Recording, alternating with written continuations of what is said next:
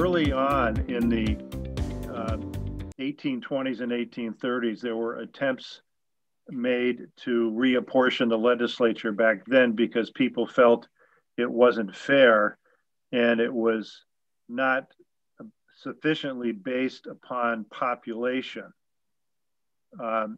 Nothing ever happened, however, until the early 1960s, 140 years later, when some court decisions were made that said, yeah, that isn't fair. There isn't equal voting access in Vermont because of the one representative per town structure of the House in particular.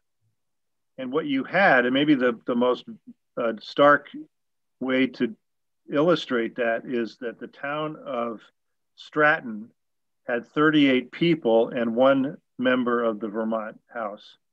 And Burlington had over 35,000 people and had one member of the House.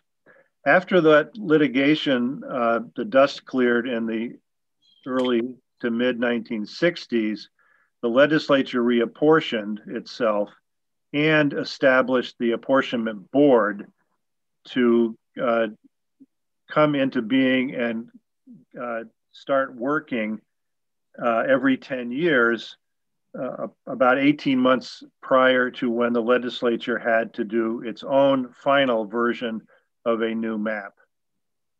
So the Apportionment Board has met about 5 or 6 times now, every 10 years. And we are, in a sense, advisory to the legislature.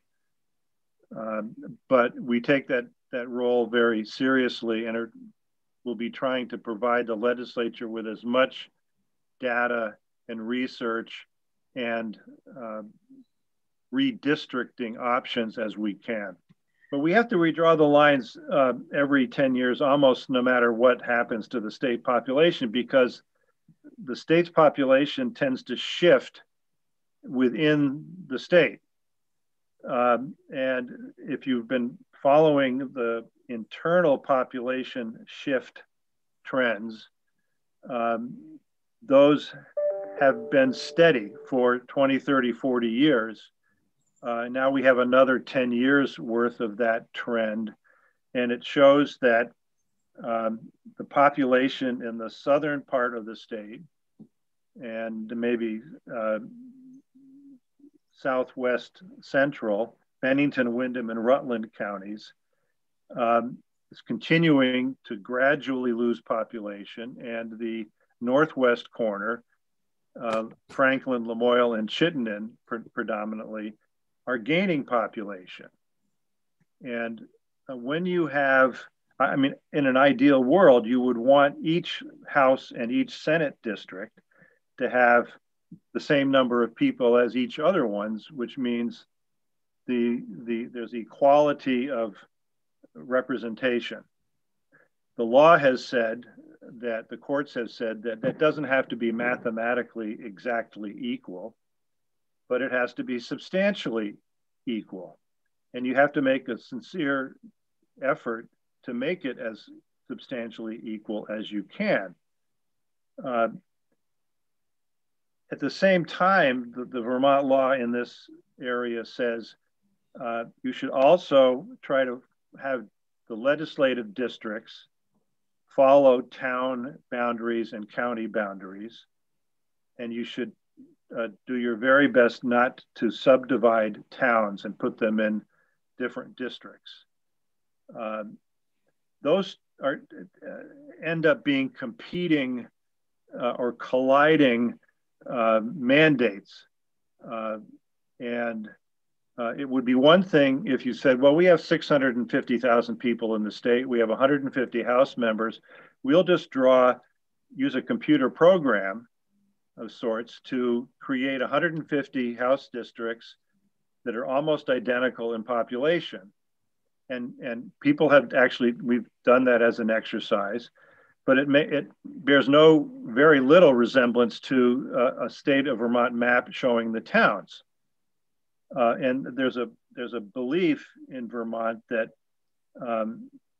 keeping the towns distinct within legislative districts is a good thing because it gives a legislative district some cohesion, and the people in that legislative district share things in common, not just who their legislative representative is. They may share a school district, they may share other relationships, commercial relationships, and maybe in the old days they all went to the same market.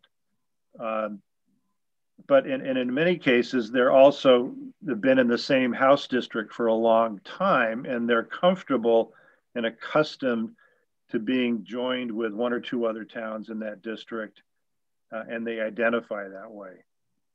So those are, Laura and Glenn, some competing mandates we have.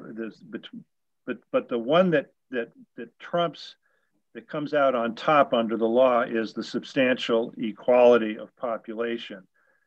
Because if you, in the Stratton-Burlington case from 1964, in a sense, in an important sense, the people of Stratton compared to the people of Burlington, the Stratton folks were way overrepresented. They had one House member for 38 people, and in Burlington, the residents were grossly underrepresented. And that's what we have to keep reminding ourselves. We have to avoid something that stark. It's very unusual to have Senate districts with even 3 people serving at large. Vermont is the only one that currently has a 6-member at-large district. Something can be said in favor of smaller districts as promoting better communication between the elected representative and the people being represented. And fundamentally, the problems that were encountered with a 6-member at-large district were, instead of representing 21 or 22,000 people, you were representing 140,000 people. And it also made campaigning for many people very expensive and very difficult. It gave great weight or power to name recognition or to incumbents for that same reason. And it slowly but surely over the last 10 or 12 years, I think even the incumbent senators in the Chittenden Senate District came around to thinking, yeah, this is really too much. And in 2019, the legislature agreed and amended the law to say that you can't have a Senate district with more than 3 members at large. So in doing this redistricting work this time around, we are looking at least reducing that to 2 3-member districts, but we are also looking at other subdivision options, all the way from 6 1-member districts to 3 2s or some other combination. One of the problems we've encountered is that the US Census Bureau was, under federal law, was supposed to deliver us and the other states final census numbers by March 31 this spring. We still don't have that, and now we've been told August 15th is going to be when we get the final numbers. But we do have some reasonable population estimates that are 2019 estimates, and we have been using those just to get our feet underneath us and to look at the districts that are likely to have need the most attention. And